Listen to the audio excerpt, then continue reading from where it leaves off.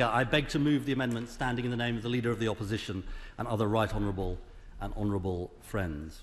Mr. Speaker, there are two questions at the heart of this bill and why we'll be opposing it tonight. First, Madam Deputy Speaker, how do we get an internal market after January the 1st within the UK while upholding the devolution settlements, which have been a vital part of our Constitution now for 2 decades and are essential for our union? And secondly, is our country going to abide by the rule of law, a rules-based international order for which we are famous around the world and have always stood up? Madam Deputy Speaker, these are not small questions, but go to the heart of who we are as a country and to the character of this government. Let me start with the first question. An internal market is vital for trade and jobs at home, but also for our ability to strike trade deals. And it is the responsibility of the UK Government at Westminster to safeguard that market and legislate. On this, we agree with the government. But, Madam Deputy Speaker, it must be carried out understanding that the governance of our country has changed in the last 2 decades. 2 decades of devolution settlements were a decision that we would share power across our 4 nations, including devolving key powers over issues like animal welfare, food safety and aspects of environmental legislation. So we should be legislating for an internal market, but in a way that respects the role of devolved governments in having a voice in setting those standards. That is respecting the devolution settlement. And what we've heard from across the UK is that the government is not doing that they want to legislate with a blunderbuss approach that does not do that, and simply says the lowest standard in one parliament must become the standard for all, with no proper voice for devolved governments. So if the Westminster government, I'll give way in a moment, if the Westminster government decided to lower standards, there will be no voice for the devolved nations, even in having a discussion about those standards, because they decided not to legislate for common frameworks. I give way to the honourable gentleman. I'm very grateful to the right honourable member, and I have to say I think he's getting to the nub of this, because, Madam Deputy Speaker, what we have is joint ministerial committees, and huge progress had been made over the course of the last few months in agreeing frameworks that would allow us to do exactly what the right honourable member has asked for. Is that not the right way to proceed? Through frameworks in agreement with the devolved administrations, not this race to the bottom that we're going to get with the government's bill? Say that he and I come from different positions in the following respect. I want to respect the devolution settlements to uphold the union. He has a different point of view. But on this point, we should be legislating for common frameworks. That would be the way to respect devolution. And I'm sorry, and I don't know whether the Prime Minister even understands this legislation, but I'm sorry, I'm sorry that on this issue, and he's got many things on his plate, but on this issue, the government has been cavalier in its approach. Because actually since 2017 there has been the development of common frameworks, and they could have legislated for that, and that is what we will be seeking to do in the passage of this bill. Madam Deputy Speaker, these issues were prefigured in the White Paper, but since then we have an even bigger question to confront. Now, let me say right at the outset, we want the smoothest trade across our United Kingdom, including Northern Ireland. There is a way to resolve these issues in the joint committee set up for this purpose. I have to say, Madam Deputy Speaker, from a man who said he wanted to get Brexit done and won an election on it, this bill gets Brexit undone by overturning key aspects of the protocol that were agreed. And I do say to the Prime Minister, while I have been part of many issues of contention across this dispatch box, I never thought respecting international law would, in my lifetime, be a matter of disagreement. I stood opposite the Prime Minister's predecessor, David Cameron, as Leader of the Opposition for 5 years. I don't know why he's rolling his eyes, Madam Deputy Speaker. I disagreed with him profoundly on many issues, but I could never have imagined him coming along and saying we are going to legislate to break international law on an agreement we had signed less than a year earlier as a country. But that is what this bill does, Madam Deputy Speaker, in the government's own words. And I want to address 3 questions at the heart of this issue. Is it right to threaten to break the law in the way the government proposes? Is it necessary to do so, and will it help our country? The answer to each of those questions is no. Let's remember the context of this and the principle here. If there is one thing we are known for around the world, it is the rule of law. The country of the Magna Carta, the country that is known for being the mother of all parliaments, the country that out of the darkness of the Second World War helped found the United Nations. Our global reputation for rule-making, not rule-breaking, is one of the reasons we are so respected round the world. And when you ask people to think of Britain, they think of the rule of law. And let's be clear after the Prime Minister's speech, despite what he said, this is not an argument about Remain versus Leave. It is an argument about right versus wrong. The Brexiteer and former Chancellor of the Exchequer, Lord Lamont, says the bill is impossible to defend. The Brexiteer and former Attorney General, who helped negotiate and signed off this deal as Attorney General, says the bill is unconscionable. And the Brexiteer, Lord Howard, his former boss, said this: I never thought it was a thing I'd hear a British minister, far less a Conservative minister, say, which was that the government was going to invite Parliament to act in breach of international law. We have a reputation for probity, for upholding the rule of law, and it's a reputation that is very precious and ought to be safeguarded. And I'm afraid it was severely damaged by the bill. I will give way. Does he think the EU has been negotiating in good faith? Well, it's very interesting that the Right Honourable Gentleman should say that, because there's a report that came out from the Northern Ireland Select Committee, chaired by Conservative, today. And this is what it said. This is my answer to him. These talks began in March and continued throughout the summer in a spirit of good faith and mutual respect for the delicate arrangements in Northern Ireland. So that's what the Conservative-controlled Select Committee says about this issue. Now, Mr. Speaker, the Prime Minister has said many times he wants to bring unity to the country during his premiership. I therefore congratulate him on having in just one short year united his 5 predecessors. Unfortunately, their point of agreement is that he is trashing the reputation of this country and trashing the reputation of his office. And why are these 5 former Prime Ministers so united on this point? Because, Madam Deputy Speaker, they know our moral authority in the world comes from our commitment to the rule of law and keeping our word. We rightly condemn China when it rides roughshod over the treaties dictating the future of Hong Kong. We say they signed them in good faith. We say they are going back on their word. We say, Madam Deputy Speaker, they can't be trusted. And his defence? Don't worry, I can't be trusted either. And what will they say to us from now on? What will they throw back at us? That we too don't keep to international law. I give way to the Honourable Lady. I thank the honourable member. Did the party opposite keep their word to the British voters? Well, actually, yes, we do, and I'll tell her why. Because we respect the fact that the Conservative Party, under this Prime Minister, won the election. He got his mandate to deliver his Brexit deal. The thing he said was, and I'm sure she recalls it, it was probably on her leaflets, oven ready. It's not me that's coming along and saying it's half-baked, it's him. He's coming along and saying, the deal I signed, the deal I agreed, actually, and I'll get to this in my speech, actually, it is, what's the word? Ambiguous, problematic. I wonder whether he actually read the deal in the first place. Yes, I'll give way to my honourable friend.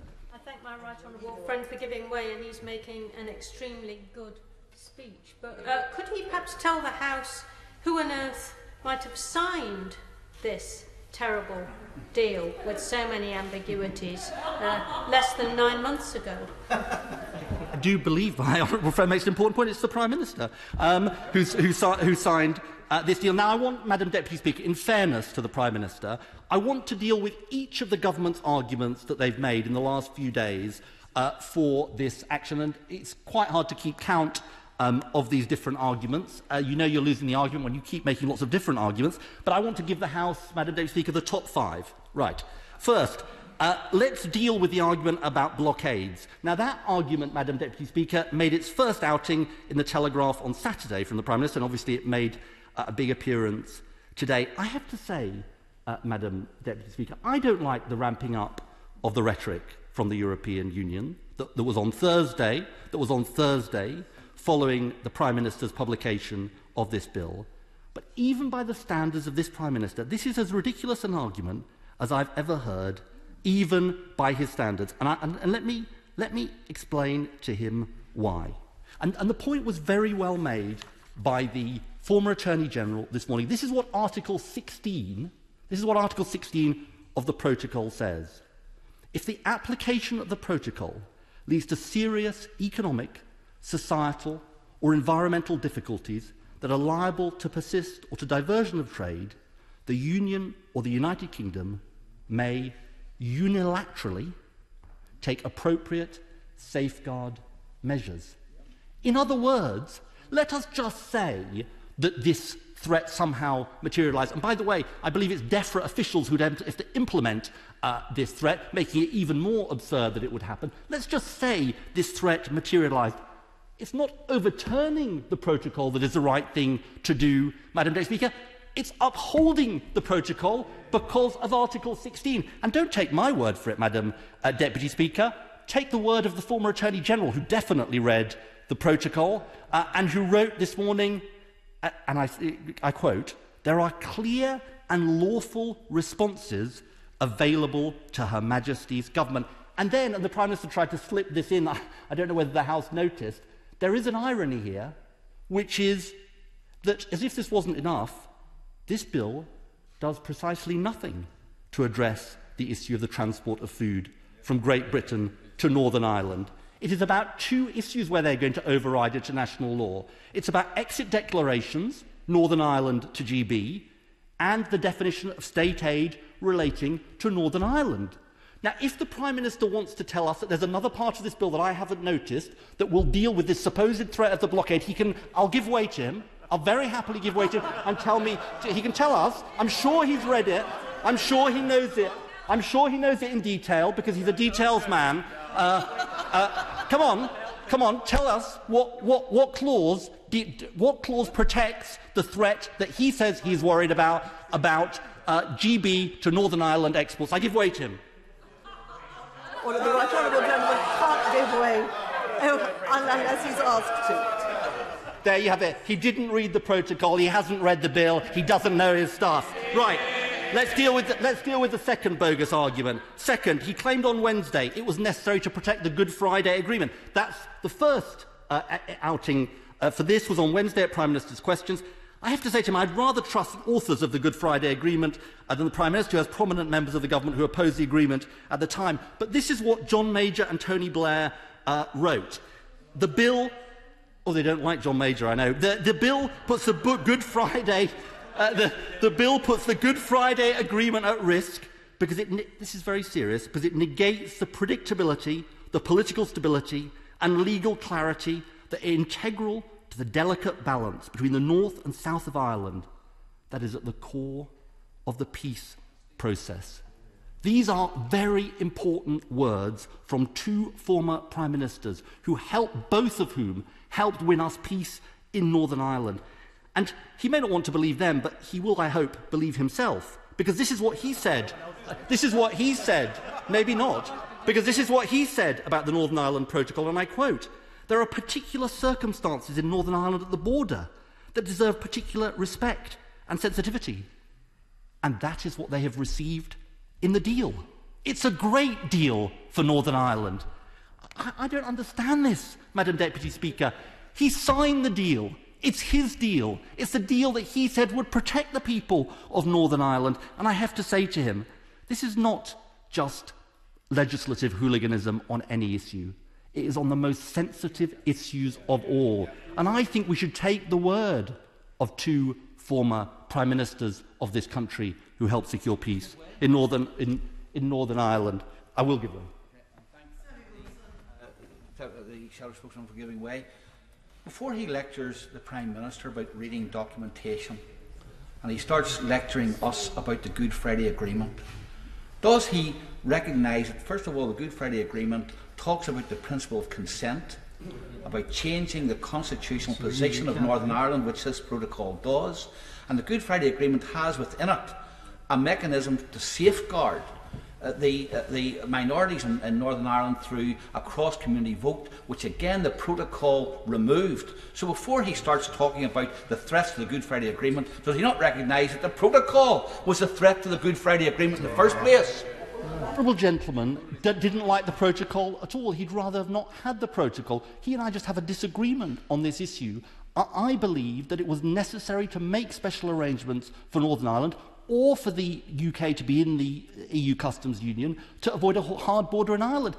Now that's why the Prime Minister came along and said the protocol was the right thing to do. Let me deal with the third excuse that we've heard, Madam Deputy Speaker. This is the "it was all a bit of a rush" excuse. Or as the Prime Minister said in his article, times were, quote, torrid and there were serious misunderstandings.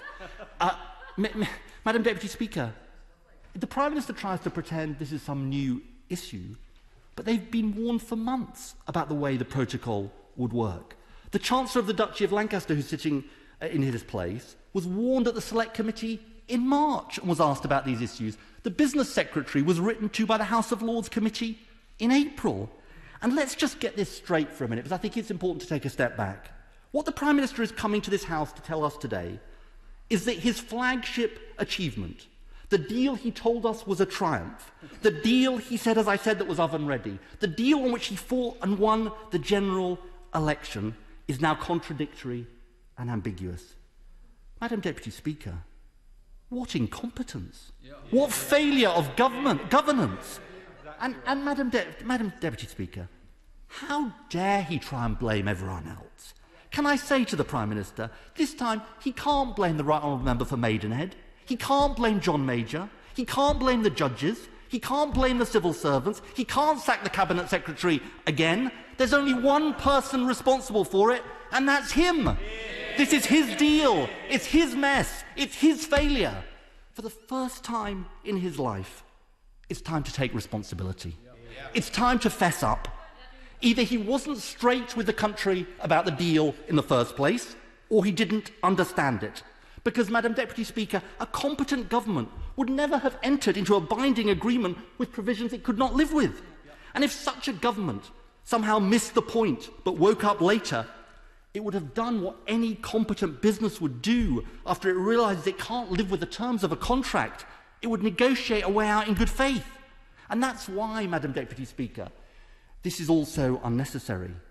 Because there is a mechanism designed for exactly this purpose in the protocol, in the agreement, the Joint Committee on the Northern Ireland Protocol. And what did the Chancellor of the Duchy of Lancaster say on the 11th of March at the Brexit Select Committee? He was asked about the state aids issue, he'll recall that. And he said, and I quote, "The effective working of the protocol is a matter for the Joint Committee to resolve." The remaining issues to which this bill speaks aren't insignificant, but nor are they insurmountable. And that is the right way to pursue them, not an attempt at illegality. Now, let me come back to the excuses. Fourth, on Sunday, there was the Justice Secretary's the fire alarm defence. So we don't want to have to do this, but we might have to. I want to be clear with the House about something very, very important about a decision to pass this bill. And I have great respect for the Honourable Member for Bromley and Chislehurst. But I want to make this point. The very act of passing this bill is itself a breach of international law. And I think it's I think it'd be wrong for honourable and right honourable members on either side of the House to be under any illusions about this as they decide which lobby to go into tonight. If we pass this bill, even if there's a nod and a wink from the Prime Minister to the honourable member for Bromley and Chislehurst, we equip the government with the power to break the law. That in itself is a breach of the Northern Ireland Protocol and therefore a breach of international law. Right. I listen carefully to his formulation and understand much of what he says. However, an act passed by this House only becomes law when it comes into force. He would be right, I'd submit, to say that as soon as any of these provisions came into force, we will potentially breach international law. That is not quite the same thing, as I think he would fairly concede. That's not a risk we are going to take, Madam Deputy Speaker. So the fire alarm defence simply doesn't work. And finally, I want to deal with the last defence, Madam Deputy Speaker. This was floated as a trial balloon, you might say, by the Northern Ireland Secretary. I believe it was last Tuesday. He said it was a breach of the law in a quote-unquote specific and limited way. Madam Deputy Speaker, this really is a new way of thinking about legal questions. It now turns out that breaking the law specifically and in a limited way is a reasonable defence for this government. We've all heard of self-defence, the alibi defence, the innocence defence. Now we have the Johnson defence. You can break the law, but in a specific and limited way. And Madam Deputy Speaker, think about the current grave context we face. The Home Secretary, out today in the newspapers, warning everyone, you must abide by the law. By the way, on this, the Home Secretary is absolutely right. And she says this: I know that as part of our national effort, the law-abiding majority will stick to these new rules, but there will be a small minority who do not. You couldn't make it up, Madam Deputy Speaker. What she didn't say in this article, but what we now know about this government, is that the Johnson defence means something very specific. There is one rule for the British public and another rule for this government. Pioneered by Cummings, implemented by Johnson. That is the Johnson rule. So, Madam Deputy Speaker, this is the wrong thing to do. It is not necessary, and it is also deeply damaging for the country. Let's just think about this in terms of the impact on our country in the negotiations. The government's hope is that this will make a deal more likely. But that relies on the notion that reneging on a deal we made less than a year ago with the party we are negotiating with will make them more likely to trust us, not less. If I think about our everyday lives, and if we think about an agreement we made a year ago with somebody, and we were seeking to have another negotiation with them, and we came along and unilaterally reneged on the first deal we made, would it make them more likely to trust us or less likely to trust us? Obviously, it would make them less likely to trust us. And we know the risks. I very much hope the Prime Minister gets a deal. We absolutely need a deal as a country. We know the risks of a no-deal strategy, of no deal if this strategy goes wrong. The Prime Minister said last week that no deal is somehow, quote-unquote, a good outcome. He's wrong. I hear from businesses all the time, and I'm sure the business secretary who's sitting in his place does too, who are deeply worried about the danger of no deal. I know what he thinks about their views because of his famous four-letter rant, but this is what they have to say. Nissan says there could be no guarantee about its Sunderland plant if there were tariffs on UK to EU trade. Ford have said no deal will be disastrous. The NFU say it will be catastrophic for British farming. Indeed, the Chancellor of the Duchy of Lancaster, when he was in the job as DEFRA Secretary, said the same thing. We're in the biggest economic crisis for 300 years, the biggest public health crisis for 100 years. No deal is not some game. It's about the livelihoods of millions of people across our country. And what about the prize trade deal with the United States? I know the Prime Minister thinks he has a friend in President Trump, but even he must recognise he must be able to deal with both sides. This is what the Speaker of the House, Nancy Pelosi, said. The UK must respect the Northern Ireland Protocol as signed with the EU. If the UK violates that international treaty, and Brexit undermines the Good Friday Accord, there will be absolutely no chance of a US-UK trade agreement passing the Congress. This is the signal we're sending to our friends and allies around the world. The country known for the rule of law, the country that abides by the law, the country that founded international law. This is the signal we are sending. Madam Deputy Speaker, that's why we cannot support this bill, and we will oppose it tonight. The government must go back, remove the sections breaking international law, ensure the bill works in a way that respects the devolution settlements. That's what a responsible, competent and law-abiding government would do. This is a pivotal moment in determining the future of our country, who we are and how we operate. In shaping that future, we have to stand up for the traditions that matter, our commitment to the rule of law. This bill speaks of a government, a Prime Minister that is casual, not to say cavalier, and reckless about the gravity of the issues he confronts. He should be focusing on securing a Brexit deal, not breaking international law and risking no deal. He is cavalier on international law. He is cavalier on our traditions. This is not the serious leadership we need. That's why we will oppose this bill tonight. The original question was that the bill be now read a second time, since when an amendment has been proposed as on the order paper. The question is that the amendment be made. And before I call the chairman of the Select Committee, I should draw to the attention of the House that 101 members are hoping to catch my eye from the back benches. It won't be possible to call everyone, but in order to try to allow as many people as possible to participate in such an important debate, we will have a time limit with immediate effect of 4 minutes. Sir William Cash. Madam Speaker, what would be unconscionable would be for us to have left the EU lawfully, which the EU has accepted, and then allow them to threaten us and to strangle our jobs and businesses by imposing unfair state aid rules which go much wider than traditional subsidies